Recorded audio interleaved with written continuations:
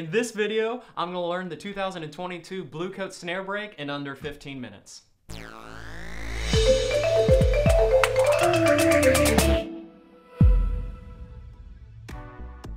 So, all right, it's time to, I guess, learn the Bluecoats thing. Is that right, Jake? Yeah, but first, Chris, what are you wearing? What is this shirt? So, I mean, we all saw the Bluecoats uniforms last year, and I tried to be as ugly as they were. Emotional, damn it! This was the closest I could get. Wow. Best in drums, worst in uniforms, am I right? No, YouTube, am I boo, right? Everybody boo. Boo Chris in the comments right now. Say boo Chris. I'm just saying, they were horrible, the suspenders. Oh, Comment so below. bad. Is this good uniform or bad uniform? Horrible. How are we feeling? Horrible. Chris, my heart hurts. But in all fairness, I teased them because the drumline was pretty banging. They were very good. They were very good. So we're finally doing it. World champions. I'm gonna look at their snare break that they played. So here we go, and we're gonna play it now.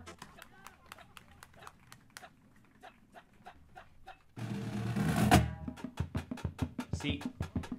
Huh? Oh? Okay. Huh? Huh? Oh? Okay. Oh. Ooh. Ooh. Okay. Huh? Whew. All right. So the tricky thing that's going to happen with this feature, I can already tell without pulling up the music. The Bluecoats have been on this train where so many variety of rhythms, and none of them are on easy to feel beats. They're very over the bar line. It's very nebulous. Like if you're like, listen to the drum line for time, nope. Do not listen to the drum line for time. It's not like Colts this year was really good about. Like there are some groups that do, you can feel beat 1, 2, 3, and 4 very consistently throughout the whole thing, and the Bluecoats are not one of them. I didn't know where the beat was in any of that. I just knew there was...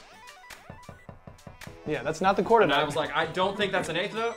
I don't think it's definitely not the quarter note. It's too fast. Like I think there were some 5s, there were probably some 9s. You know, there's gonna be a lot of things. But the good news is we do have sheet music. This is the unofficial sheet music. I know people have been asking for it, commenting for it. Just Google sheet music and the word Reddit, and someone on Reddit has transcribed it. It's always on Reddit. It's always on Reddit. You can find it there. I promise you, you can. It's again unofficial because we're not here to, you know. The people who write this, they deserve, you know, all the credit, and they deserve to have their own versions of it. Like they shouldn't just be distributing it for the masses. So, but if you wanted to maybe find it on the internet, we're not going to stop you. Yeah, I mean I'll just tell you that's how we found our music. So, all right, here we go, Jake. Start the countdown. Hey, real quick, while I'm learning this.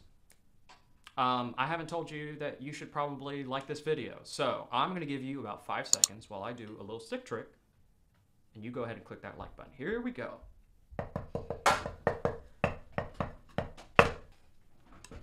Excellent. Now, all right, here we go. So, yeah, so right off the bat, we got a little 4/3 action here with the buzzes.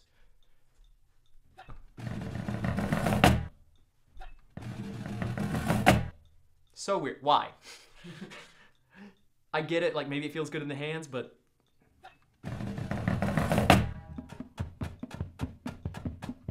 quarter note triplets. Not eighth notes.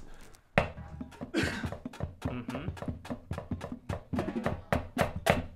And then I don't know what their hand is doing, so let's kind of see what their hand is doing in this. Like, what's their left hand doing? Is it staying up?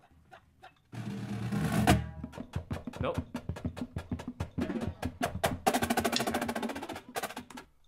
So, left hand kind of comes down after the buzzes.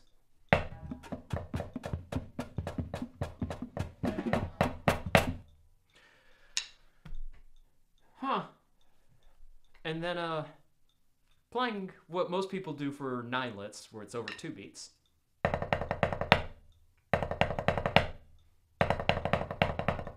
But it's diddled.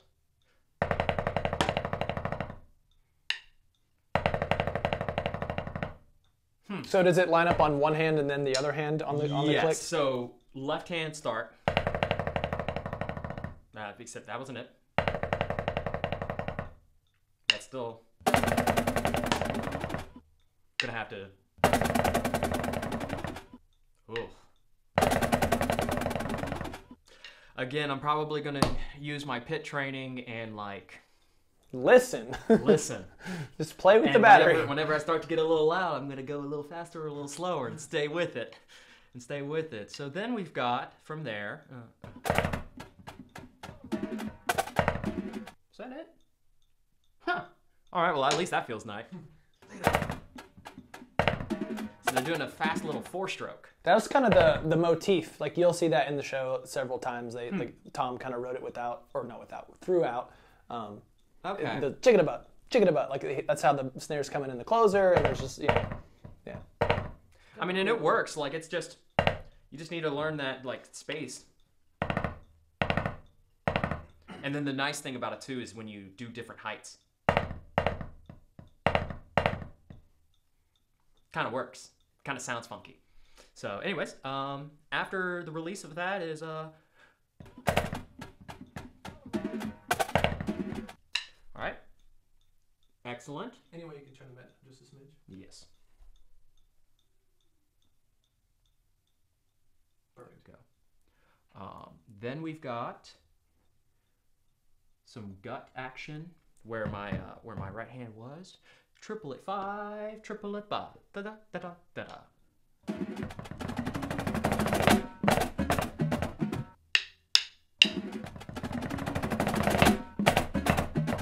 I think that travels to the gut as well.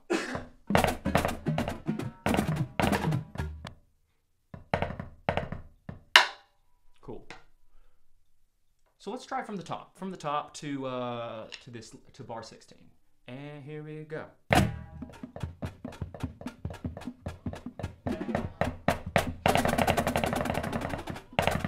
That was a little rough.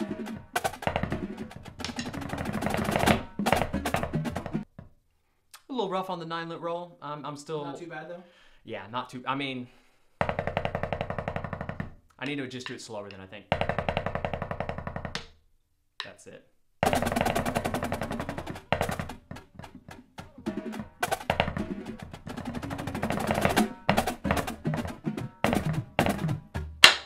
And then I think it was it's a little thing like that. Let's watch the Bluecoats again.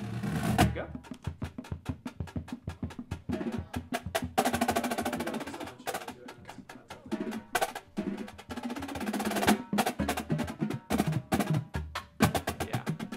Yeah, they do a nice little small stick click there. And sure enough, they after watching that, I learned a couple things. This.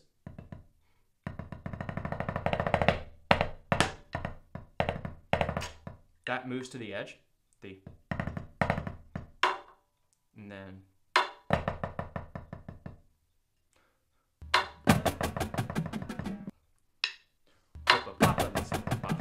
So the flick up is part of the 5 too? It's just the first chord note. Hippopotamus, hippopotamus.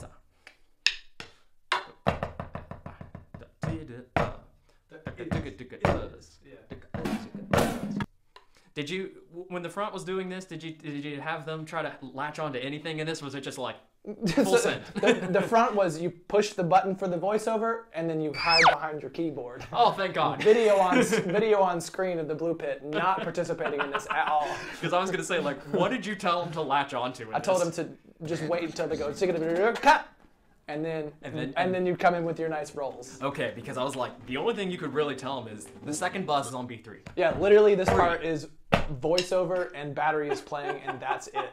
Because it's so weird. That's so awesome. All right, moving on. So hippopotamus. Okay, this is when you look at it, it looks horrific. It doesn't look, but it's a repeating pattern. So you got this. You got two different things. Very on the beat. And then you have 6 tuplet, takes up an 8th note. So you got this like 3/8 note pattern just repeating over itself. But it's 2 different hand speeds. Like that's your left hand diddle, and then the right hand diddle is so much tighter. And you have to make sure they stay the same and not just. So it's just a 6-stroke roll, but weird. It's a 6-stroke roll, but your hands are performing at different speeds throughout. Good job, Tom.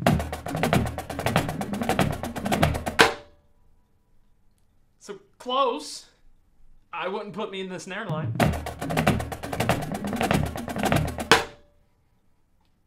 It's close at about 75% speed.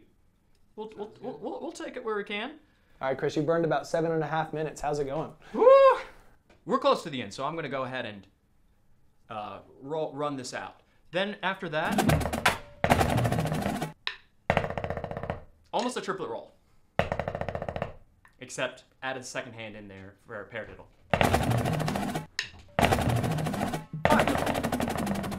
Ooh.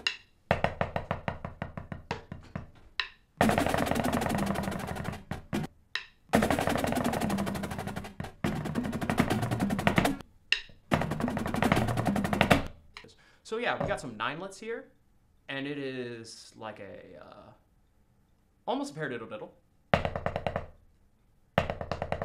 And then another da-da-pa. And that's it. That's those 9 notes. Then it's just kind of fast.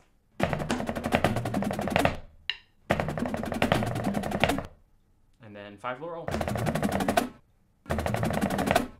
And then yeah, and it needs to be, I need to use less wrist. I keep trying to move out. It's just, and then da. All right, Jake, here's what I think we do. I think we try to play it at 75% speed with the music and see what happens.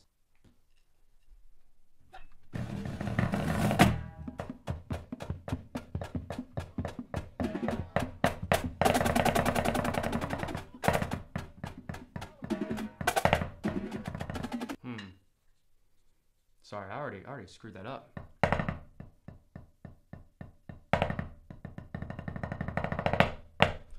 Okay. Yeah, this is tricky. Sorry. Take 2. Take 2, yeah. So like the music isn't bad, it's just like a little weird when you actually play with the drum line? Yeah.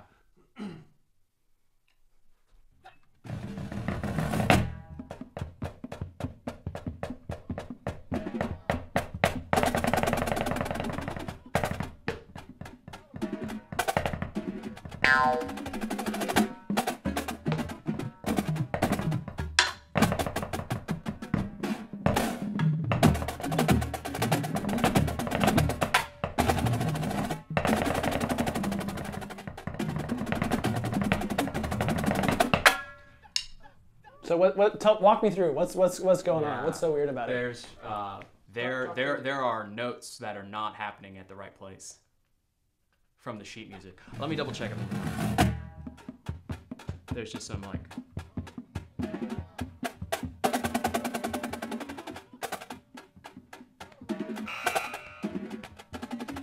yeah. Okay.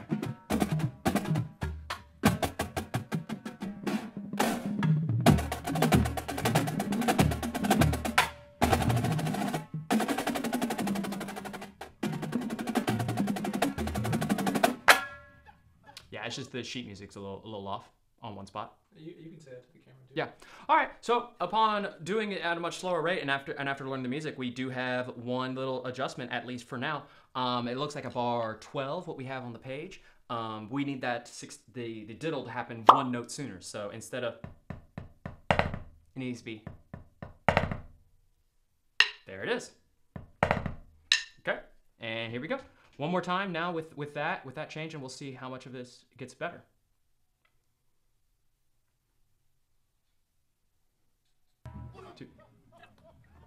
All right.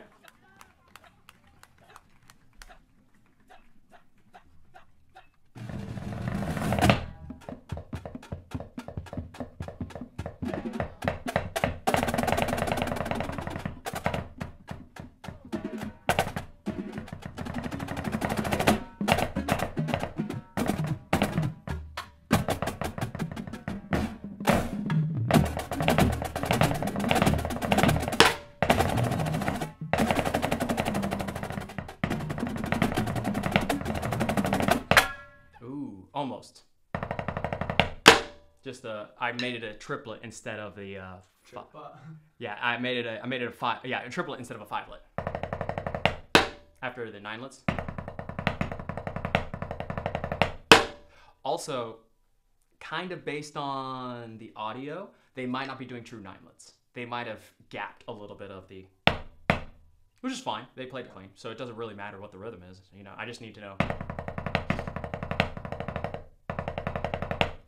All right, Jake. I think we kind of try full send and see what happens. Here we go.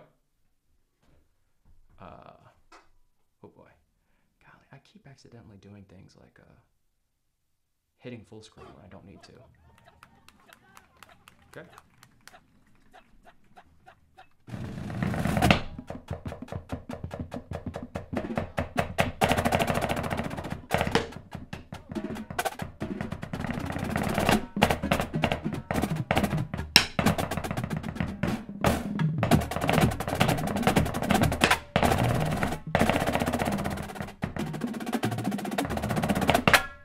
Okay. All right. Mistake 1. Learned some things on it, but you know, pretty close. Still got some time to keep it under the limit. Here we go. Here we go. Here we go. One more time.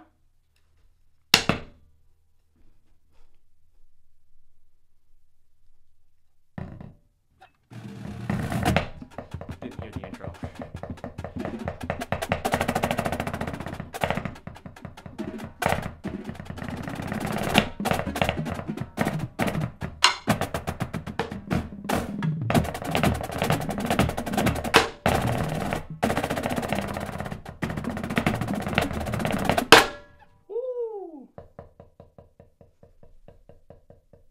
Okay. Do you want to try it with the drum? Yeah, let's try it with the drum. Okay. Here we go. I'm going to turn the Jake cam into the second Chris cam, so we're going to transition. Ready, set, magical transition, now.